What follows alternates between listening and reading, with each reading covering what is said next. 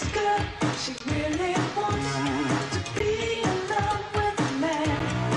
She wants to lead a glamorous life. She don't need a man's touch. She wants to lead a glamorous life without a love. It ain't Welcome to another segment of the Fab Life, and here I am again with Bettina. I feel like we're competing in the battle of the stars. We're doing this interview really fast. Yeah, we are talkers. That's free. That's a truism, boy. Right Yes, here. I mean, yeah. we are talkers, and I don't always meet somebody who can keep up with me, so it's fun. It's fun. It's fun. I So, appreciate you. so tell me what you. Well, I appreciate you too. You actually have a beautiful manner of speaking. I love this. Oh, voice. thank you very much. Well, thanks to my directora, Maria Purissima. She was the one who trained me. That's awesome. I was already fabulous when I came in. Now I'm spectacular because of her. Maybe she'll train me too. Yes, she will. So now, did you learn a lot by working with those I manufacturers? started out sweeping the floors. Believe me, kids. I mean, people. You graduate from fashion design at one of the best fashion design colleges on the West Coast, and then you think you're going to be the superstar tomorrow, but it doesn't work that way. It doesn't work that way. You have to start right at the bottom, and they pat you on the butt, and they get you going, and you learn to be a cutter, a sewer. Well, you don't really sew usually. I manage sewers. I manage design rooms. I helped with the purchasing. I helped as an assistant designer to the designers. Awesome. But and some designers were not very fun to work for. I know. There were a lot of screamers in the day. Oh, I yes. mean, people who had no filter and actually had no control over their behavior. Their emotions. And it was toxic. It was awful. But when you're young, it's called young and dumb. You don't realize you don't have to work for people like that. Like that, yeah. I started to realize after about 5 years, I'm like, I don't really think I'm going to interview the interviewed. I think I'm going to interview them too. Yeah. And I would walk around a factory and I would see what it was like before I take a job, because I could tell. You can tell by the people if they're happy or not. Yes. And I started to be more particular about my job, and I wasn't in toxic environments as much anymore. And my family was happy because I didn't come home at Christmas being a mean lady or a mean young girl, according to them. I didn't know what they were talking about because I was in the environment. I thought that's how people treated each other, but that's being a young and dumb person in their 20s. Yeah. You didn't realize. I really grew up in the garment business in my personality, I think, too. Because when you're young, you tend to be a sponge, and you sponge and you just think that's the way you treat people, but yes. that's not the way you treat Yes. people. Okay, now let's talk about your collection. You have two. You brought in two lovely outfits. The gowns. Yeah, the gowns. Worn by Chanel and worn by Paris. Great names, right? Yes. And that was just an accident, but not really, because I love those girls. I mean, they're really great. So describe to me the outfit that Chanel is wearing.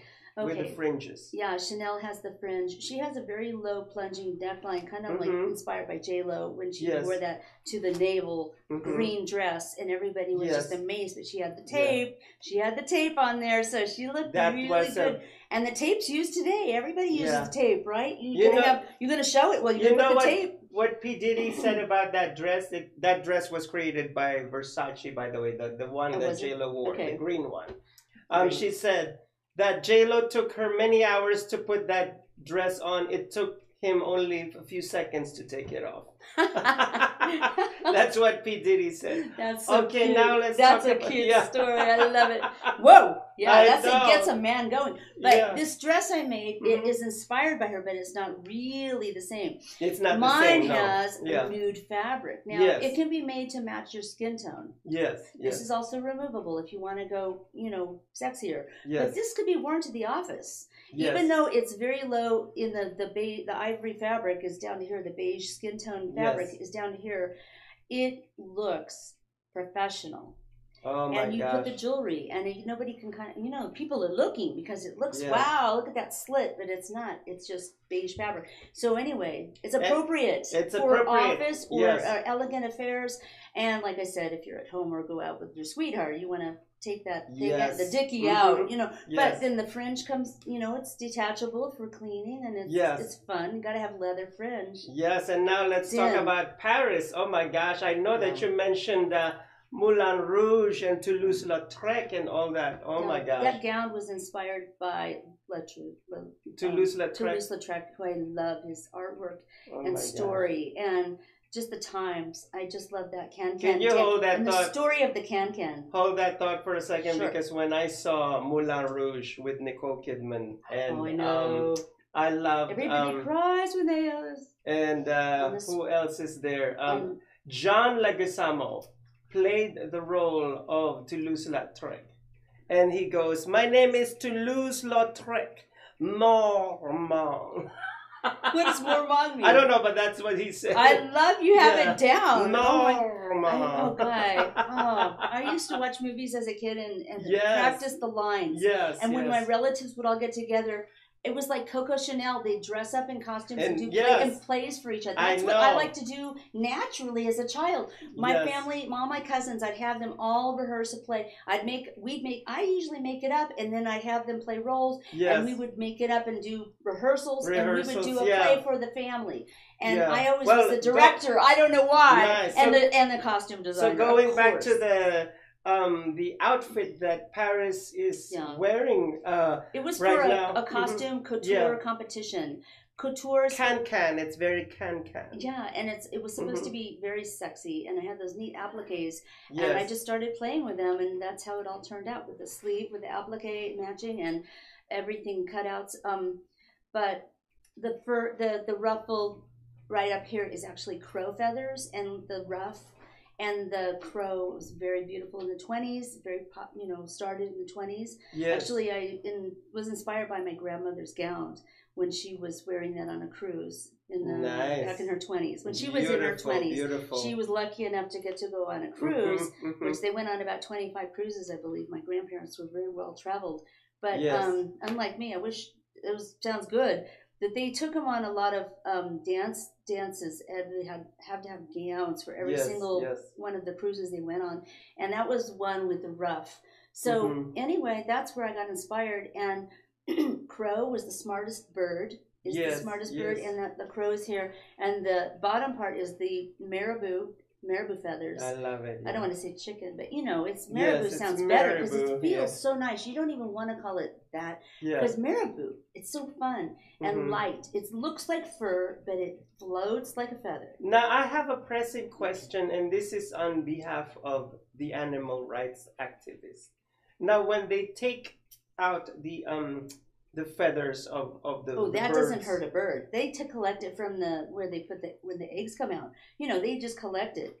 Okay. They don't hurt a bird. So they don't hurt. Or when they collect the down from the.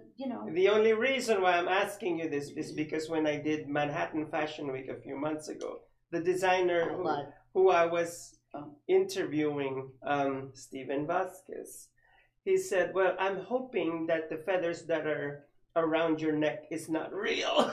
And I was like, I didn't know. Like, he got on me. But you know what? Feathers are different than fur. Yeah. I mean, furs where they're going to have to kill an animal, but it's thought to, but a bird, they lose their feathers. I did not pluck one of those, not even one. She gave them to me readily. So okay, so there you go, my beautiful bird, Bluebell. She should be on the show. We got to bring Bluebell. One of these days, I'm going to show you the collection of Steven. You're going to love it. If you want to have Bluebell on the show, she'll come on. Oh, yes. She'll give you a feather probably, too. Oh, my gosh. My bird. So she's an actual... I have a bird. Bluebell. She's an actual bird. Her name's Bluebell, and she has a secret. Her name? She sings a secret song. But I'll tell you at the next episode. She sings a song that's unbelievable. Oh, my gosh. You're not going to believe it. I'll tell you later, but... When the show, you're gonna hear what song she sings. Oh my gosh! It's amazing. Can we know what the song is now for my audience? Okay, the first word is the second and third was. You have to guess it. 3 words. 3 words. The last 2 words of the loves me. Oh, he loves me. You love me. J. Jesus. Oh, Jesus loves me. Oh, she was a Christian. Nice. She was brought up by Christian people. The bird is a Christian, rather. We got her at 10 years old, and they had taught her as a little baby. I mean, to sing. See? She sings "Jesus Loves Me" the whole thing. See it's great. I sing with her. Now we should be saved by grace. She should be your background music, right? You should have her as a mascot on your show. Yeah. But maybe she won't do it on command. You know, she's a little shy. But, you know, it's like even around us. How big is she? She's this long. You know, her body's this big and then her tail is that big. So she's this big. Oh, wow. Yeah, she's got claws. And you can just put her on your arm? She won't bite me. Not too much. Oh, my gosh. Not too much. She's. What is she, like a cockatoo? Or no, like... a macaw. A macaw. And that's why she has the yellow on the back. Oh, yellow on the back of the feathers. Yes. And the blue on the front. So she's the nice. best. This reminds me of her when you're holding her. Oh my goodness. She probably wonder why you have her you know, a gown made out of her. Yeah, it's a gown made of. Do we still have more time?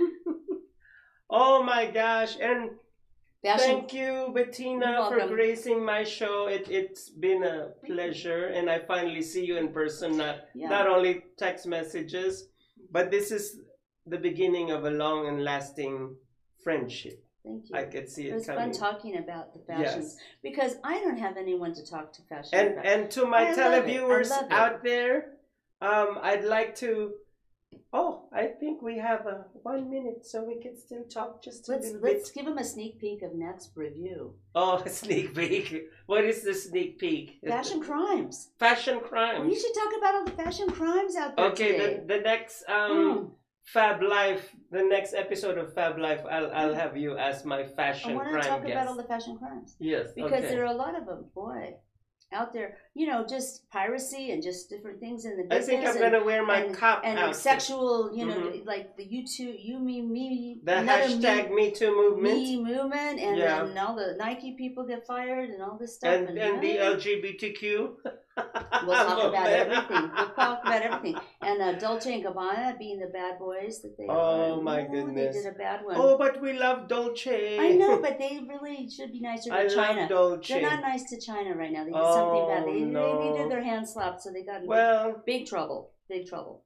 Since I'm doing Fab Life, no comment. Okay. Because I He's love staying diplomatic because he wants a free jacket. I love those dynamic duo. They are the best. No, I love their story. And there you go. I should say, you're right. I should. We have to say goodbye to the audience now. Right. And we have to say goodbye. But don't forget, my fabulous girls and boys, that your best fashion accessory is your self-confidence. Chowder! Bye! Love it. And sing.